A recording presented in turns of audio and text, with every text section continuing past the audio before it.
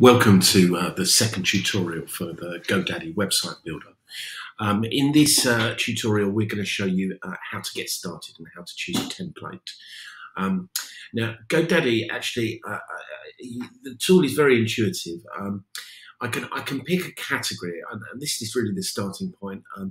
Now, these are obviously popular categories: band, IT services, gaming, real estate agent, marketing consultant. Or I could choose something different because you may well not fit one of those predefined options. So in this instance, I'm gonna say I'm a barber.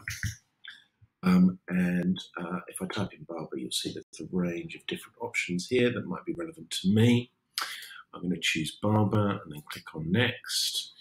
I will give my website a name, which is Sheen Barbers.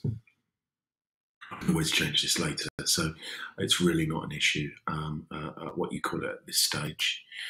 I click on next. It takes a little while to create the site for me, but I'm then taken to almost a pre-made site.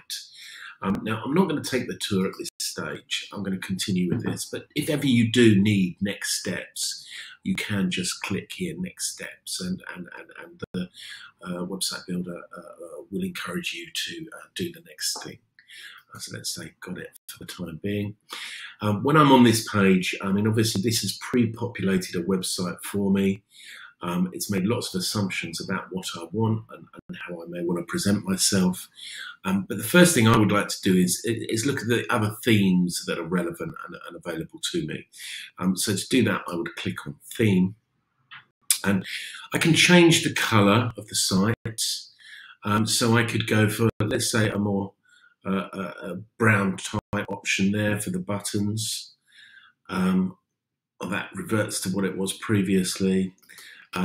Or I have the option to change fonts. So there are going to be literally hundreds of different fonts here that you could potentially use. I'm going to give it quite a modern look with the Montserrat font. I can add a secondary font as well if I want. Let's do that. I'll go for cabin.